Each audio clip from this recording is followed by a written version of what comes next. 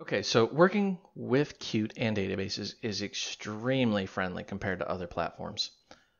I kind of want to get away from talking about MySQL and MySQL Workbench and all these third-party technologies because really this is a Qt tutorial and we want to learn how to work with Qt.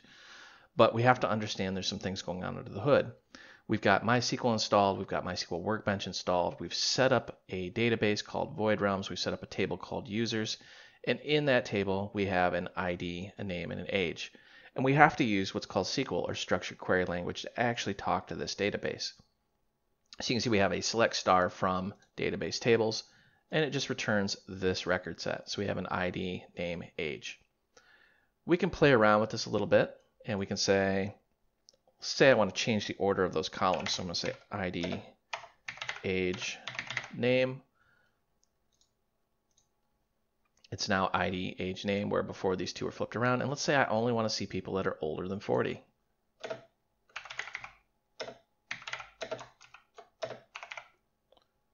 So this is basic SQL. That's just a structured query language. And this is a very simple query. I mean, these things can get vastly complex. When in doubt, check Google. The thing I love, I mean, absolutely love about MySQL Workbench is that you can just right click on your table, copy to clipboard, or you can actually send to SQL editor and you can do select, which is basically what we just did. Whenever you see select, you're basically viewing data. You can insert data, you can update existing data, and you can delete, and you can do many other things, but it actually creates the query for you. So let's say I want to select all, so I'm just going to copy to clipboard, go to a new line here, and that's what it'll give you. You notice how this looks vastly different than this. Basically, whenever you see these quotes, it's just making it a little friendlier on the database system, but it's saying this table, this column. So users ID, users name, users age from database.users. You got to really kind of specify that because this can have multiple databases in it. You see how we have that database? Collapse that. You can have many databases. So if two databases have the same table, you kind of want to avoid that collision, but they both work in the same manner. Go ahead and close that out. All right, so we've got a query that we're going to work with. Now let's see how we would actually execute this query in Qt. We've got a bare bones basic command line application. It's already got the SQL module installed, and we're just going to go ahead and start grinding through this. And I'm just going to paste that query in here. First thing I'm going to do is, you guessed it, we need some includes. May not use all of those, but I want to make sure I got them just in case. Right off the bat, we've got QDebug, QT-SQL, or QT-SQL, QSQL database, QSQL query, plugin loader, and QVariant. We've talked about most of these. Database actually talks to the database, where the query actually is what's used to talk to the database. Sounds a little confusing, but the database handles the connection, that TCP or whatever connection you're using, and the query actually sends, you guessed it, the query back and forth. Don't want to spend a lot of time talking about structured query language. There's some really good tutorials out there. When in doubt, use the copy function out of MySQL that I showed you. All right, so QInfo.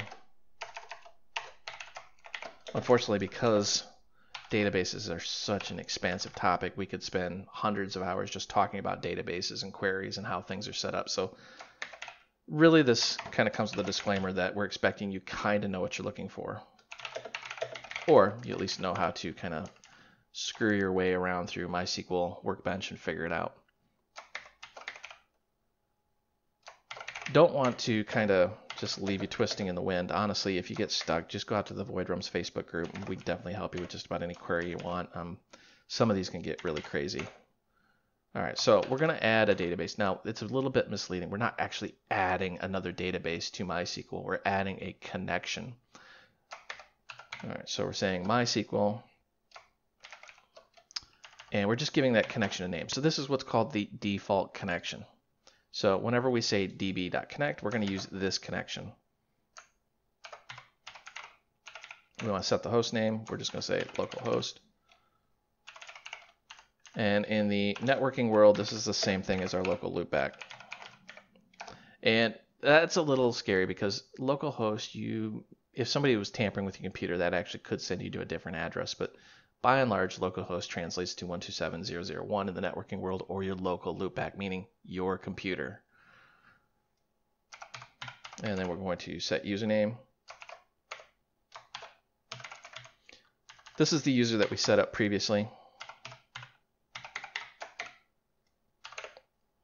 In case you're wondering where I'm pulling that from, you go into MySQL Workbench, Users and Privileges, and it's just this user. We've given this user DBA roles, which you wouldn't do in the real world, but for testing purposes, we've got that in there. Flip back here.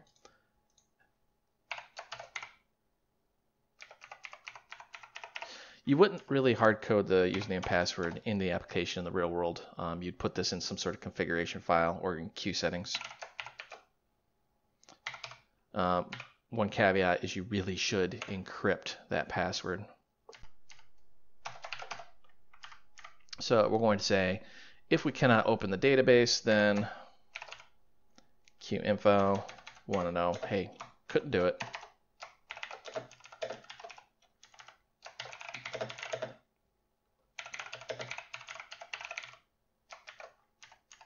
And we want to know why.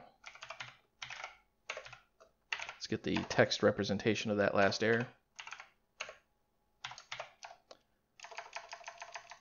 So this is going to be a pretty simple little program to follow. I realize that databases itself is kind of a complex topic, so I want this to be pretty easy to follow along with. So the structure is going to be pretty rudimentary. There we go. So we have, if we cannot open the database, do something, otherwise do something else. And we're just going to say qinfo, do stuff.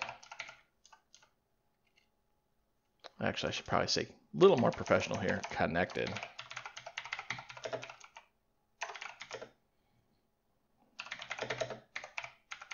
So we're connected, we're going to make a query. And this is where we're going to actually use this query that we generated in the MySQL Workbench. So I'm just going to copy that real quick. And we're going to say q SQL query. Remember, the database handles the connection to the database, where the query is the actual question you're asking the database. So right here, we're just going to say make a QString, paste that in there. We know that this query works because we got it right out of MySQL Workbench, and we've actually tested this query to make sure it works. And one special note, we have actually ordered the columns, ID, age, name. Take special note of that. We're going to talk about that in just a second. So once we have this, we need to actually execute that query, meaning we want to say, hey, database, I have a question for you. And we're going to say exec, and we want to exec. There we go. If we could not do that, we want to know why. And let's just grab this. Probably help if I put that in front of it. That would have been an error. That would have been a bad error. There we go. So we've got that.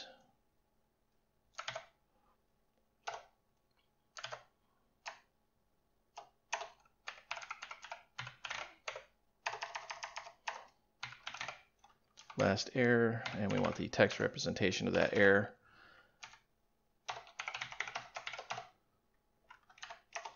Drives me nuts that QCreator does that. I really need to go in and change that setting. All right, so if, however, we are able to query, then we want to work with that query. We want to know, hey, we got a query.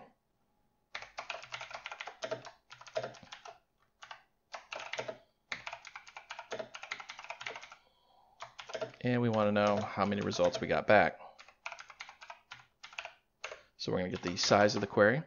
And you might be inclined to just say something like qinfo query.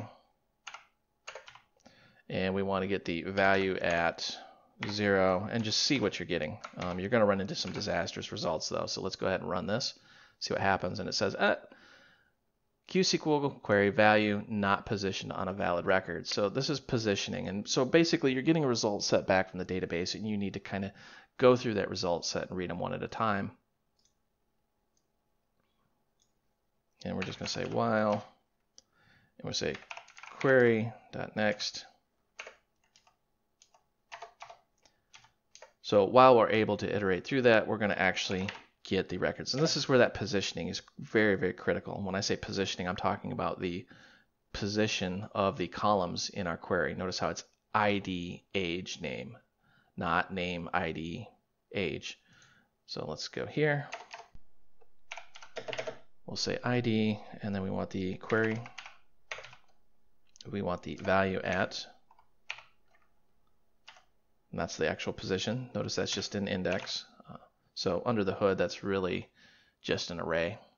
And we want the toInt.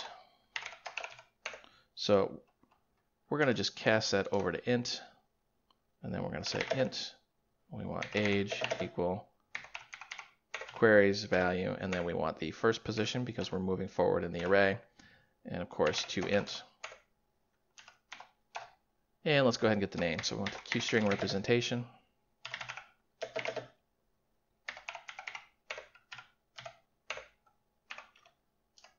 And we're going to do the toString.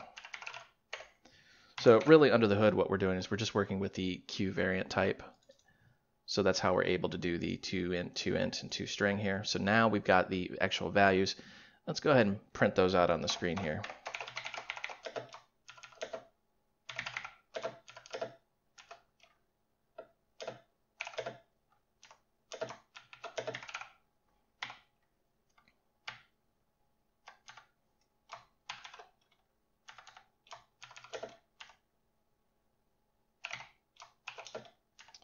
And let's just throw this ID out here.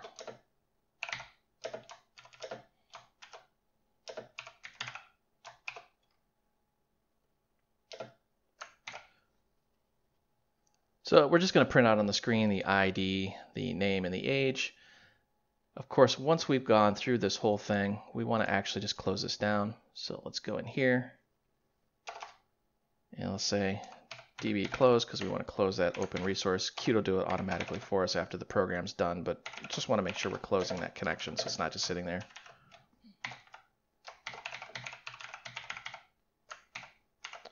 Save and run, and let's see what this looks like. And you can see, okay, opening database connected. Let's make a query. We got two results. ID 1 is Brian, who's 44. ID 2 is Tammy, who's 49. And then we've disconnected. Notice how we're missing Heather. We're missing Heather because of this where statement. If you already know SQL, you're just rolling your eyes because you could just simply do this. And there's Heather, who's 25. Let's just face it, Qt is extremely complex and has a massive learning curve. But once you learn it, you can do just about anything. Unfortunately, learning Qt is a challenge in itself. And if you've tried learning straight from the docs, you've probably become easily frustrated.